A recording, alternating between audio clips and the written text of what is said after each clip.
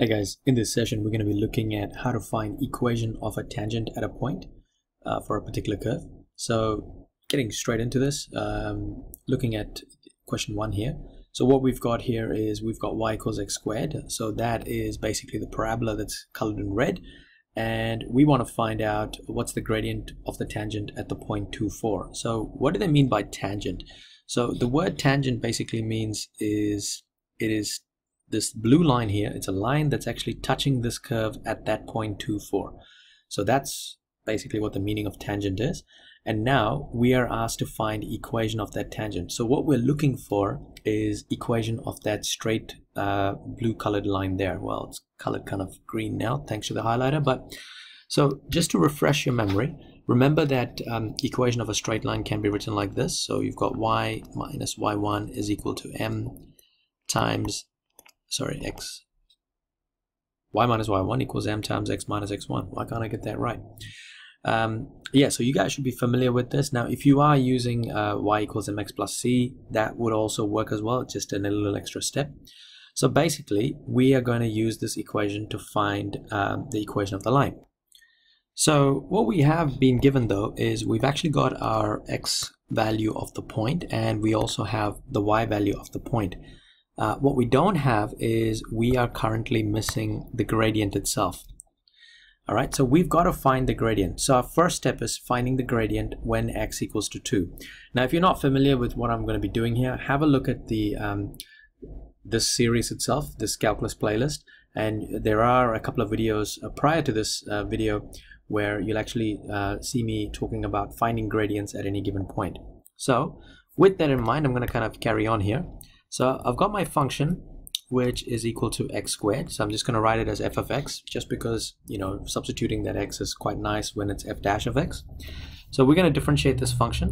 When we differentiate this, we are going to get 2x. And now what we need to do is we need to find out what the gradient is when x is equal to 2. All right, so remember that when x equals to 2 is what we're trying to figure out what the gradient is. So we've got 2 multiplied by 2, and so what we have is the gradient is equal to 4.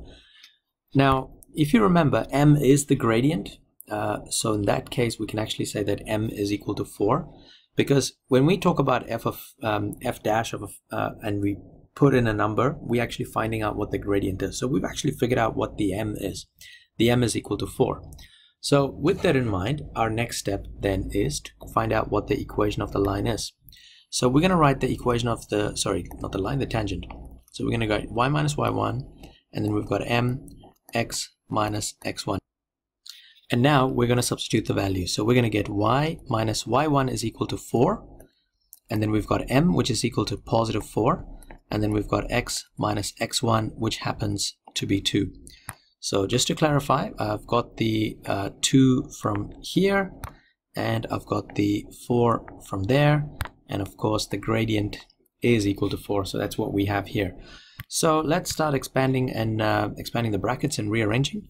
So we are going to get, y minus 4 equals 4x. So we've got to multiply 4 times x and 4 times negative 2. We've got negative 8. And then y is equal to 4x minus 8. And of course, bringing the negative 4 to the other side, it's going to be plus 4. And so our equation of that tangent is going to be 4x minus 4.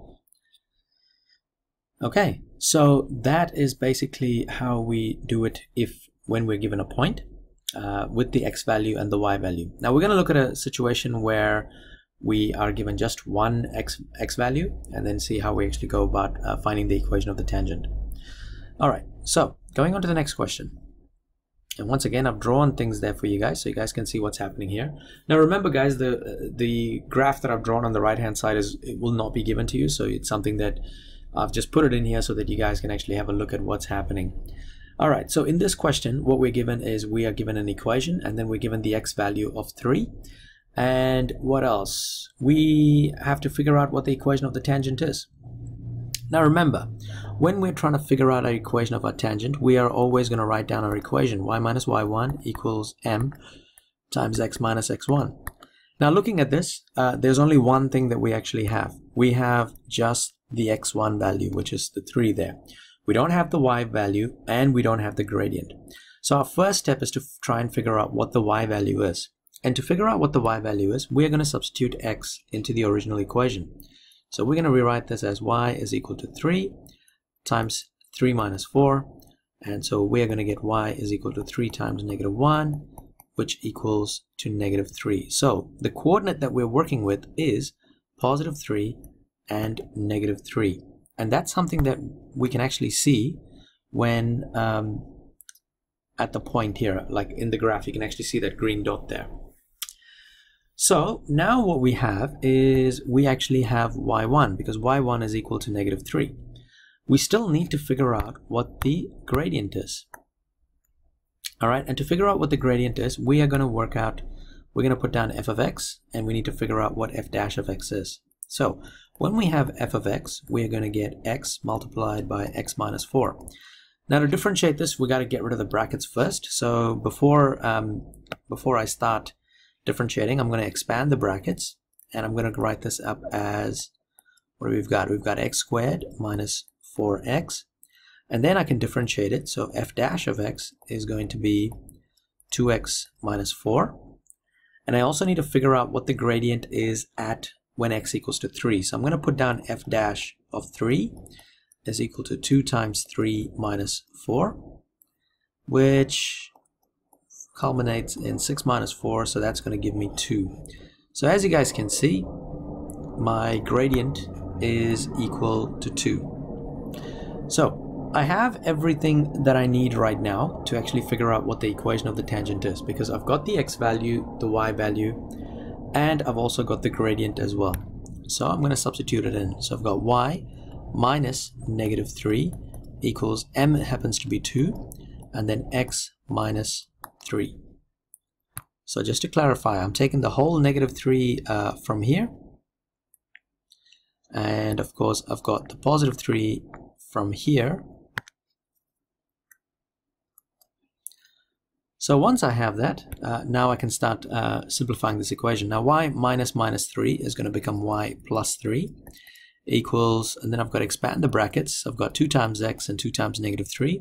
It's just going to be 2x minus 6.